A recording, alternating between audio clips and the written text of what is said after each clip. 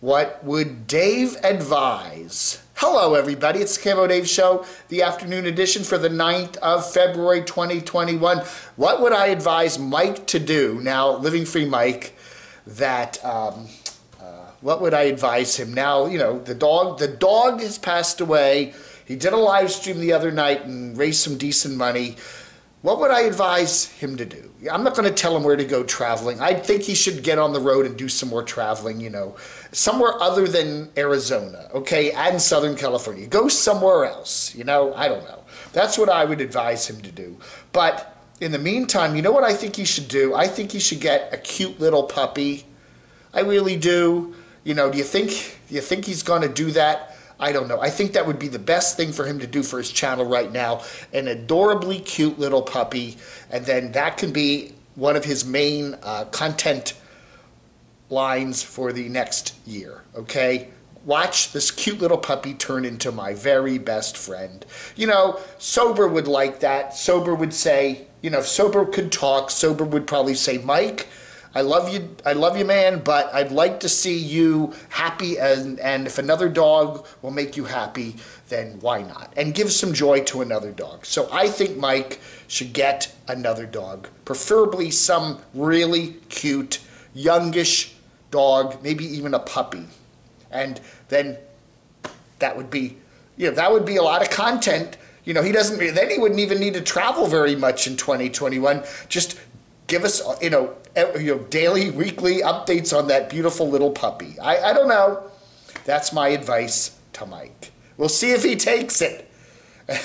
And if he does, I want some credit. I want him to say, you know, Camo Dave suggested this, and I'm going to do it. We got a new one there from Unstoppable Morgan. She is traveling in Maine.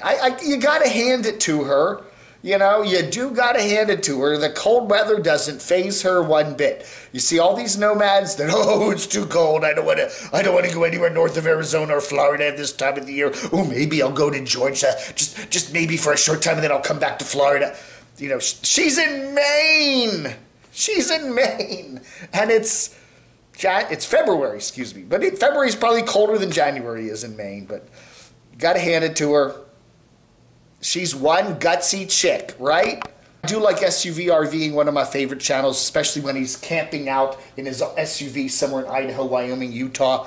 He's in Quartzsite with everybody else now, interviewing people in Quartzsite. Come on, you can do better than that. You got to do the same thing that everybody else is doing. Story Chasing checks out a Biosphere 2. Where they put everybody in there and seeing if they could live in a contained environment like that. Yeah, she's getting over the boyfriend. Good for her. We have a new one from Inspirational Nomad. He's looking at a $333,000.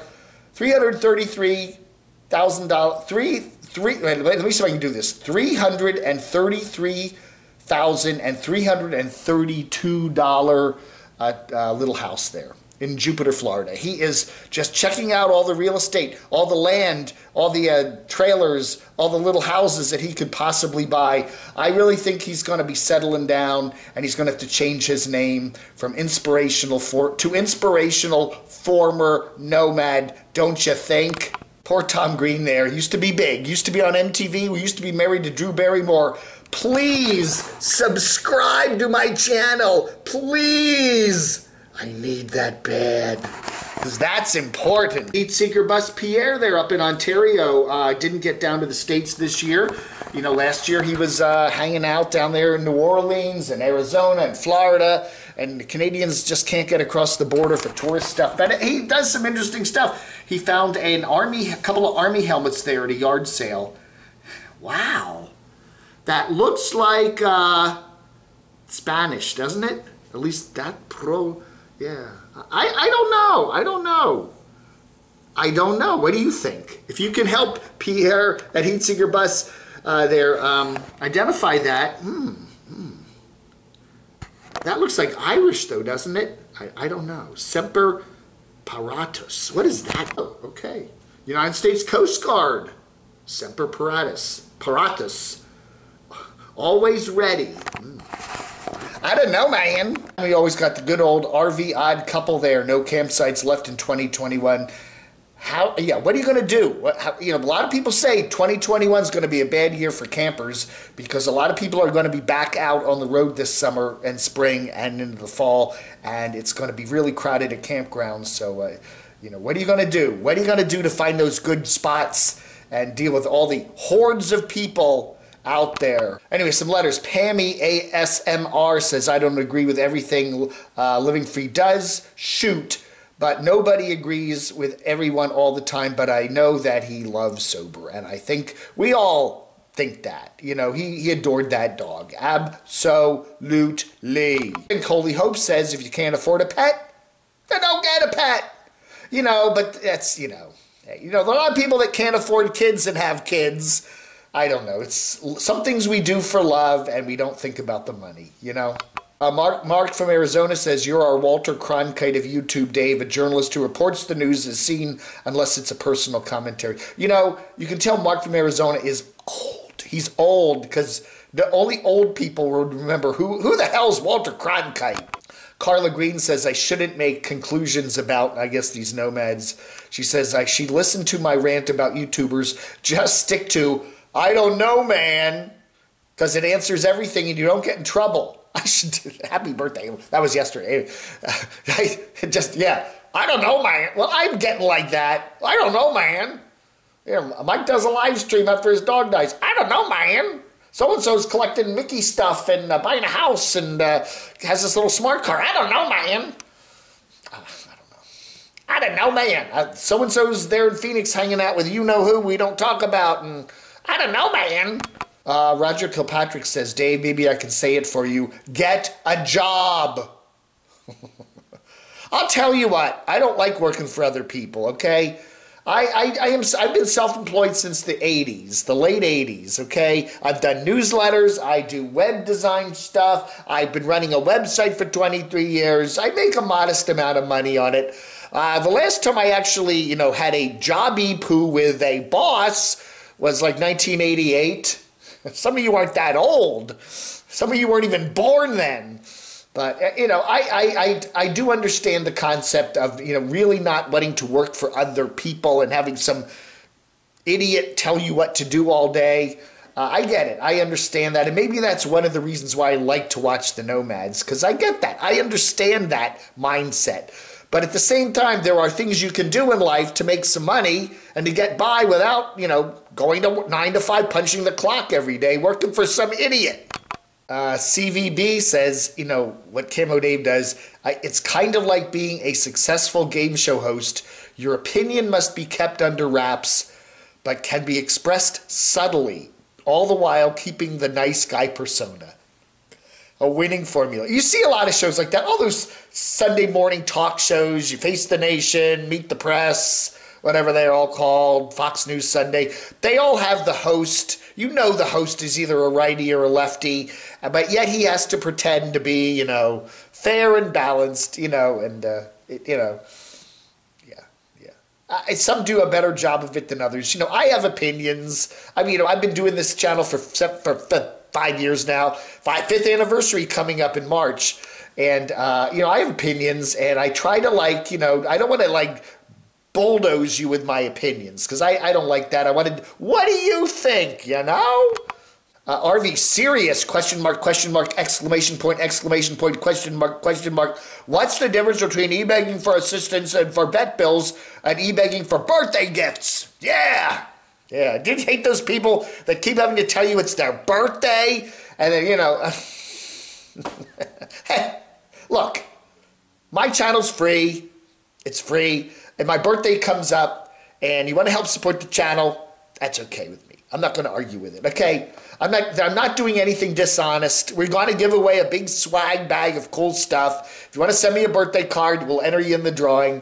There's nothing dishonest about it. And again, e-begging, whatever you want to call it, if it's honest, if you have a beautiful dog that passes away and you got a pile of, veterinarian bills and stuff, and it's honest, that's the truth, and you need some money, I don't have a problem with it. If people want to, I'm not going to send you something, and you don't have to send them something, but if you want to send them something, why not? If it's honest, I have no problem with it, okay? Now, it's going to get in the way of your channel. Some people are going to maybe unsubscribe or tune out because they just see you constantly talking about what you need, what you need, what you need. But, you know, as long as, and that's the thing here, it's the honesty, you know? If you're being honest, you really are bum out broke and you don't have the money, and you're asking for help, well, you're honest. At least, you know, that's that. If you're trying to use a situation to get money for something else, you know, yeah, you know, then if it's not honest, that's where I have a problem. And that's where I hope on this channel we at least can kind of give you a little bit of light. We don't know. Is this guy honest? Is that girl honest? Whatever. But at least we talk about it and we at least try to figure it out together, and that's the best we can do. Sure to Rain says, average Blue Book value for a 2001 Chevy van is $4K. Time for a reality check for Dawn. Yeah, I don't know. Maybe Dawn figures she did some build outs in her vehicle there, Dawn of Van Life, and it's worth a bit more than that. I think she's asking 3 times that, $12K. See if she gets it. I don't know. You know, maybe she will. But yeah, it seems like to me she's kind of tired of living on the road, at least for a while. I don't think she's giving it up for good, but I think she wants to get rid of the vehicle and maybe start over somewhere down the road. I don't know. All our best to Dawn. She's I really like her. She has a good channel. She's honest. I really think she's pretty honest. She may be asking a little too much for the van, and she'll find that out. If nobody gives her an offer for it, she might have to lower the price. Terry B says, I agree with your statement about 1% of your viewers being rabid loyalists, 1% rabid haters, and the rest of the consumers or the viewers in the middle. Yeah, I said that. You know, there's always that 1% that just love everything you do, 1% hate everything you do, and then everybody else is somewhere in the middle, right? Something like that. Something like that. Anyway, Terry continues, in both politics, YouTube, and in the modern world in general, sports teams, as an example, that are the most well-known / successful always seem to have the most rabid devoted fans and the most rabid devoted haters. Yes, you know, that is very true. Then the millions of us in the middle who just want to relax and watch stuff. No Fear to Trek. Ray says he wonders if Brian Adventure Van Man's newly acquired box van will evolve into anything similar to a mini version of Just Incredible's TV step van. Rooftop patio in the cards. Yeah, remember Justin? He likes to do purple stuff, right? He's up in Vancouver there. He doesn't do a lot of posting anymore. I don't know. He hasn't been really doing much, but he does have some nice vans that he's built out, and he does have that pull deck on the top. I don't know. The only question, and I've seen some comments in here questioning Brian's decision to get the box van, is it going to be as nimble enough off the road as a regular van would be? I don't know. It's higher. It's got, you know, you're not going to get, you know, under trees and stuff. I don't know. It doesn't look to be as nimble as, say, his regular van was, but he wants more room. He wants to have a blank canvas to re-engineer the insides, and it'll be interesting to see. Open Land Sydney says, me and Line Screw should confront the nomads in Quartzsite.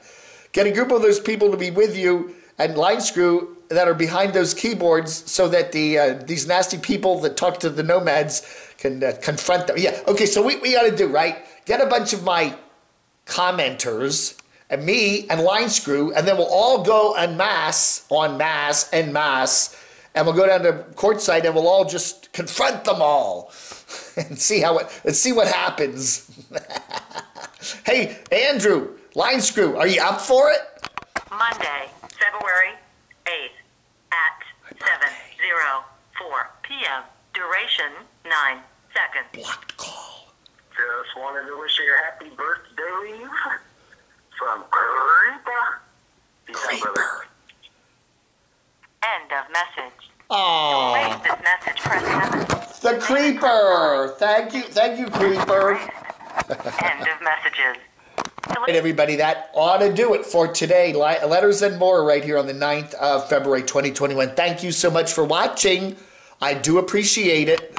Og. Ender.